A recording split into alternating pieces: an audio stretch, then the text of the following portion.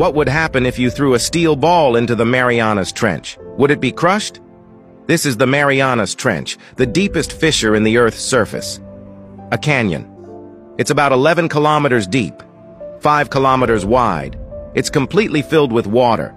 Because the Marianas Trench is so deep, it's almost completely covered in darkness. It's almost impossible for light to penetrate such extreme underwater distances, so the water's temperature isn't very friendly.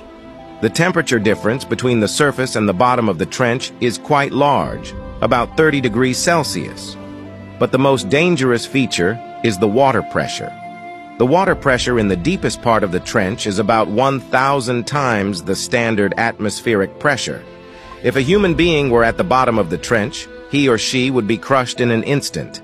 But metal is another matter entirely. This is a solid ball of steel. When you drop it in the Marianas